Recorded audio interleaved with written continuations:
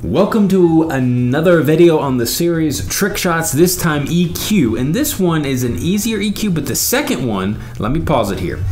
This one you can open up right away at the beginning of the raid. Now you want to watch the second video because it's going to show you can't always do that. Make sure you can either skip ahead. But anyways, we're going to do a mass Valkyrie here. Heck, this could have been a Valkyrie dive as well for a trick shot. But anyways, we're going to Lalo here. It's a fresh hit on this base. I don't know what's in the CC, but it doesn't matter. I am going to bring 2 haste. So this side here is going to be funneled with minions and loons, and then on this side I'm going to put king and queen over here, try to wall break in, wizard up there, Valks right in the core. Now the reason why you bring an EarthQuake is because, see, a jump spell would not reach the town. I mean, it would reach the town hall, but the Valkyries probably would just circle around. EQ definitely helps out a bit, but here comes the EQ first because you know what? I can do it first and no problemo. So look at these haste placements. I'm just showing you got to make sure you get the haste right. So the first one here, it's not as big a deal. The second, this one over here, you got to make sure the haste covers this archer tower so we can get to the air defense. On this first one, those are the test loons. All it has to get is to the wizard tower. So it's a good thing I have the haste there. Otherwise, I would not have gotten that air defense down. If I didn't get the air defense down, that means less funneling, less productivity on my minions. There drops the minions. EarthQuake is down, and here is kind of becoming soon my king and queen. Yes, I got a new haircut. If you noticed. Ooh, ooh, ooh, ooh, ooh. Anyways. So, why is this a trick shot? Where earthquakes are very valuable indeed, and they really make great pathing for Valkyries. Now, when you're doing these kind of mass Valkyries, it is very useful to use the earthquake.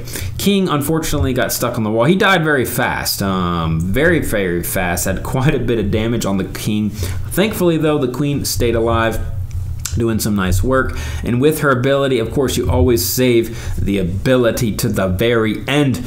Otherwise, you will get in trouble. It will come find you. There goes the ability. Because I waited to the very end, she was able to get down the expo. If I'd saved it, she would not have gotten a couple extra shots. Now here comes the Valkyries, and the great thing here is, guys, you don't even have to clear the Hound's in the CC, so not a big deal. Loon doesn't really matter because Valkyries move so fast and so quickly.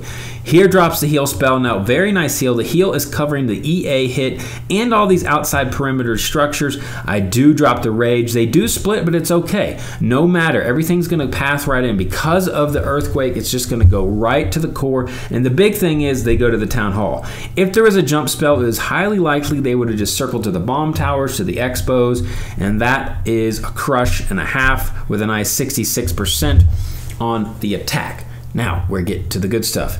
This is precise EQ. Now, why is this a trick shot? Well, look at this. Same sort of general strategy. This time, though, I'm bringing a rage, and again, I don't know what's in the CC, but no matter. I'm going to do the Lalo on the 3 o'clock side, and my heroes at 6. And the reason I do that is because, see the queen over here? She would have been hurting the Lalo. So I was like, you know what? I'm just going to do heroes over here. Look at this. Wall breaker, fail. That is not good. So I was going to do the barbarian wizard trick here, but he had a Tesla. I couldn't get that free army camp. Anyways, didn't matter in the end. I was able to put my wizard down here. He got that army camp at least and helped out a bit. Anyways, queen's going to get some serious value here. She's going to make the funnel, and yet again, you want to wait to the very end on the queen ability. Wait to the very end. She gets the most value if you wait. That means she can lock on and get as many of her phased hits as possible. There she takes down the expo, and she's going to get one more shot, going to be able to take down that elixir collector. Now, I know it's a damage CC, but you know what? I have nothing to do, so I just have to bring in my Lalo. Now let me pause. I'm going to rage here. So the funneling wise, I want to make sure I do 2, 3, 3. So I want to make sure the loons go from the archer tower to the mortar, and then hit that air defense.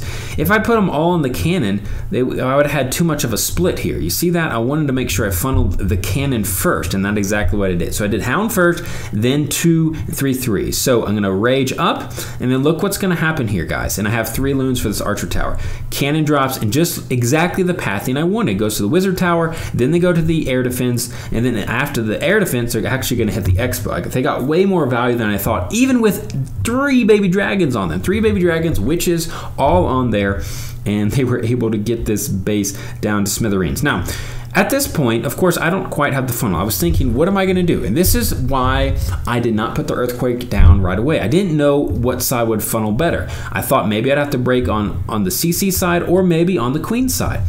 So I decided I was going to come and use Valkyries to clear these 2 buildings out for the funnel. So I used 5 Valkyries with the Rage. Now, I didn't plan on doing that. I thought maybe my loons would do a little bit better, but I needed the funnel, guys. I needed the funnel. So here comes the Valkyries. I made sure I placed them a little farther so they target this side. Here goes the Rage. With 5 Valkyries, look what they're able to do. Get down both 4 structures, and I EQ right here. That's where the EQ belongs, because now the funnel's made. Now the Valkyries will go to the builder hut, to the cannon, and to the warden, then swoop on into the town hall. You see that? That is why I didn't. If I broke over here, it would have caused problems at the early beginning of the raid. I didn't quite know which side of the funnel best. This one I came in and is going to work out very nicely.